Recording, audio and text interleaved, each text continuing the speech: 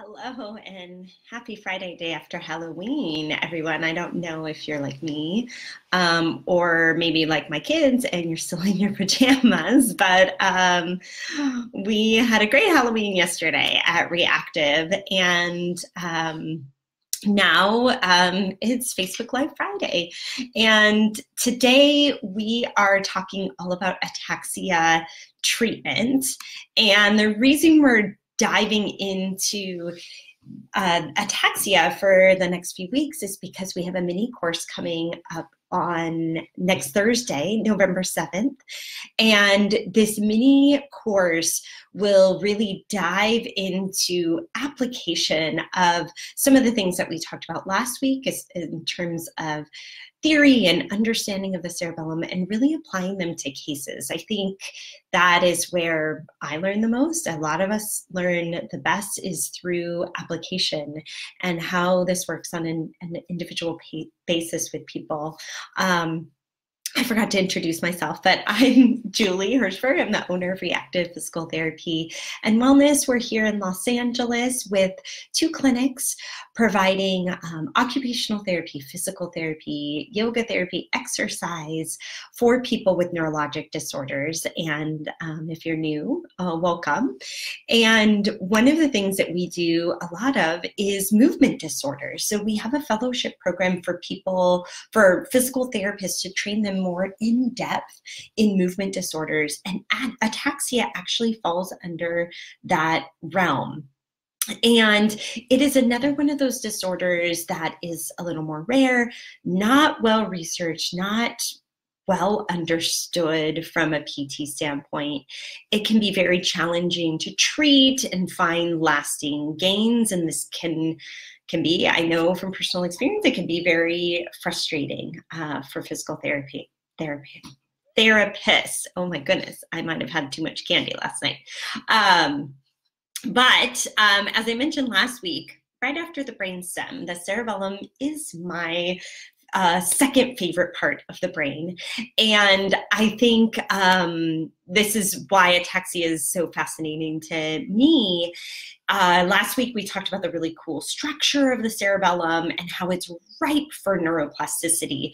And I think one of the challenges is finding those right treatment approaches that are going to capitalize on that. So that's what we're going to touch on just briefly today. We'll do a little sneak peek into the current literature for the treatment of ataxia, talk about how you might actually structure a treatment session for somebody with ataxia, and then give you a little preview of our course that's coming up next week. So I want to start with some of the literature. And just like many of the other disorders that we talk about here, the status of the literature, the quality of evidence is kind of dismal, to be honest. There's not huge randomized controlled trials. Also, ataxia itself is very heterogeneous. There's different causes. It could be from a stroke or a brain injury, or it could be a hereditary disorder. So it's really difficult to study. And routinely systematic reviews of the literature come up with poor levels of evidence. And we often have to turn to really small studies and case studies to inform us in our practice. And I actually was, as I perused the literature here, there was a recent systematic review, and this was in children. And I thought this was an important one to talk about. This was from Hartley and colleagues in 2019, called Exercise and Physical Therapy Interventions for Children with Ataxia. It's a systematic review. And there are a couple of interesting pieces, I think, from the systematic review that I found interesting and I think informative for us, and not surprising, as I said with other studies. It basically said there's inconclusive evidence support therapy in this population. And they said that inconclusive evidence, but it like PT is the main course of treatment for kids with ataxia and adults. So this, by the way, this is a study in kids, but I think it also really applies to adults. If anything, there's actually even less literature in kids. So one of the things that we see in the studies is very small sample sizes, very heterogeneous in terms of the type of ataxia. Even the interventions were very different, and the outcome measures as well. So no firm conclusions could really be made, and there's a need for research. And we hear this over and over again in more rare diseases. One of the pieces that I found interesting, and I think this is a growing area of rehab in general, is that there is a lot of technology coming out, and some of the more recent studies with young kids with ataxia were looking at video games and things as simple as using the Wii Fit, the Xbox Connect. And they found some promising results for improving balance and coordination. And I find this particular summary really informative, because when we think about carryover from what we do in person to taking it home, this particular study cited another study that they said only about 9% of children with Friedreich's ataxia were able to carry out their home exercise program as it was directed. And this is a challenge, not just for kids, but really for everybody. For myself, it's hard to carry over a home exercise program. And I think the use of technology, I mean, who else? I don't have one yet, but I have a lot of colleagues and friends who have the Peloton bike. So, I mean, a lot of people like having technology to improve their ability to exercise and do things at home. So they found this, some of these studies here for kids, and I think it's something to really think about how we can use that to help people carry out the practice at home, especially when we know with cerebellar disorders that the motor learning may not be as effective as in other disorders and might take more repetition. So that, again, was just a couple little take-home pieces from that Hartley systematic review of ataxia. Now, I'm not going to give away everything. Actually, Chelsea and Lauren have reviewed a lot of the literature in ataxia, and will do so in the course that we have coming up next week. But I wanted to just give you one more little piece and little preview. By the way, if you're looking to really dive into some of this literature, if you follow the work of Amy Bastian's group from Johns Hopkins, there's so many great studies coming out of that group. That's like the first place I dove into things. And there is another article also from 2019 from that group where they were looking specifically at adding weight to reaching movements in people with ataxia. And I think this is very common method that physical therapists will use for ataxia. Even if you go on some patient discussion boards, using weights on the limbs is a common discussion piece. And it's been used forever in ataxia. But this study really looked at what does that do to the movement? Does it actually change it? And they looked at both single joint and then multi-joint movements. And overall, what they found in this study is that there was an immediate benefit of weighting the limb on the single joint. So just looking at elbow movement. So this also was not like a full therapy rehab trial. This was really and isolated, looking at the specific immediate effect on reaching. So just a single joint, so elbow flexion, for example, immediate benefit of that. And they actually found that benefit for people who were either hypometric, like undershooting, or hypermetric, overshooting. And this was a little sidebar, by the way. the idea is that the weighting would actually help the person with hypometria more than someone with hypermetria. So hypometria meaning undershooting, the addition of the weight was hypothesized to help them more, but actually found it beneficial for both, for a single joint movement.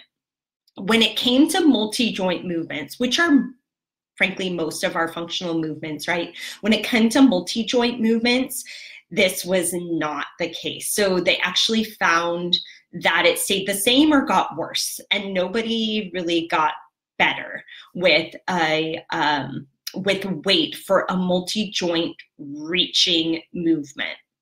So I find this very interesting. So I know I have had people come to me who have added weights themselves because it's been beneficial, or they're walking with weights on their limb. And in our mini course, we're going to talk also about weighting the torso and what the evidence is there and what is some of the clinical expertise there. And so I think clinically, I've seen it many different ways. And this was the first study that I found to look at it specifically to see the benefit within one movement and an immediate change. And here they found benefit for single joint and not for multi-joint movement. So I think this is a piece that we need to consider when providing weights to people and seeing what changes for them. So definitely something I'm going to be thinking about. So those were just a couple of little pieces, very recent literature from this year in terms of ataxia. And we're going to be talking a lot more about it on next Thursday as well when we dive into cases. But one other thing that I wanted to talk about today is just some general ideas of how a treatment session might be structured. And I actually saw one of my former clients this week. She was coming in to work with somebody else, and she is somebody who has ataxia from a very large stroke. And what that means is she also has weakness and sensory loss. She has some contractures that have developed, but it really was the ataxia that was most limiting her transfers and gaits. And when I think about her intervention, I almost think about this pie chart. And we've talked about the pie chart a lot, and maybe that's why it keeps coming up. Either that or it's pumpkin pie season. I keep thinking about pies. But when I think of what we need to think about for ataxia, we think about some of those underlying physical limitations, especially if it's gone on for a while. What else is going on that might be compensatory? Or in the case of my patient, she had contractures, so she had some physical limitations to address. So that's one part of the pie, and that was actually a big part of the pie.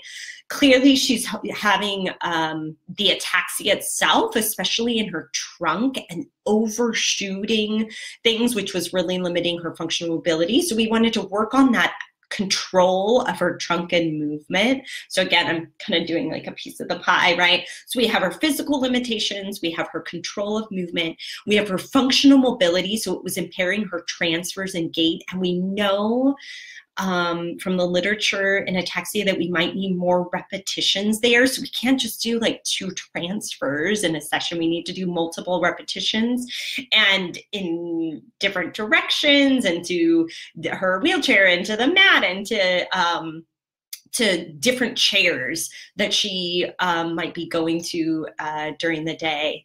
And then we want to think about equipment. So for her, walking with a standard walker or cane just wasn't going to work. She didn't have control of her upper extremities. So we had to really get creative and try different pieces of equipment. And so those are kind of the pieces of a whole treatment session. So for example, we would work on mobilizing her ankles and stretching her calves so she could get her feet flat on the floor. So addressing those physical limitations. We would also work specifically on her trunk control through movements in sitting and taking that into a transfer and practice repeatedly. And then put that also into gait, that trunk control. She actually wore a balance-based torso weighting vest that helped her considerably with walking. And we tried an upright walker with her, which was ultimately what really worked, but then had to really work on a lot of repetition and practice for her so that she could then take that home and do it with her family. So that's just one example of how you might set up a treatment session for somebody with ataxia, and taking into account some of the literature and ideas that we've talked about. Finally, what we were going to talk about is just a little preview of our weekend course. So I want to talk to you about what is, it's not a weekend course, I'm sorry, my head. The dog started barking and I totally got distracted there. There's my dual tasking abilities for you. But our mini course next week. So we're going to talk about an overview in the pathophysiology of ataxia, talk about the cerebellum's contribution to motor control and motor learning. We've hinted a lot at that in these Facebook Lives. Talk about assessment. So we haven't talked about this at all, but there are some good assessment tools for measuring ataxia, and then you can really look at your outcomes. Describing the research as well as clinical expertise for treatment techniques to address ataxia and the effects on function. Utilize some really great cases, really good cases. And what I love about the cases that Chelsea and Lauren have put together, it's like, these are not simple cases. These are people that are really quite involved. And so I think it's really nice to have those examples. Sometimes those are the examples that are missed. And discuss those clinical questions and challenges that come up with treatment. This is something that might need more physical therapy, might need a longer term plan. How do we make decisions about that? So those are the stuff, these are things that we talk about in the clinic all of the time. And I think this is going to be a really great discussion for physical therapists who work with people with ataxia. So there you have it for our Facebook Live Friday today. We talked a little bit about some of the recent research, just briefly. We talked about how you might set up a treatment session, considering all of the pieces, including things like equipment, and give you a preview of what's to come in our mini course. So our mini course is next Thursday. We would love to have you there live. We actually have just about one more spot if you want to be with us in person at our clinic, which is always very fun. We have a potluck beforehand and then do the course together, but you can also join live online, and it's recorded if you can't make it online or it's super late, because we do it at 6:30 in the evening Pacific time, which is not great if you're on the East Coast, but we have it recorded, and it's just over 90 minutes usually, because we get in a lot of good case discussion that usually takes us over the mark a little bit, to the like 105-minute mark. But we'd love to have you join us, and thanks so much for joining me on a Friday, and have a great weekend.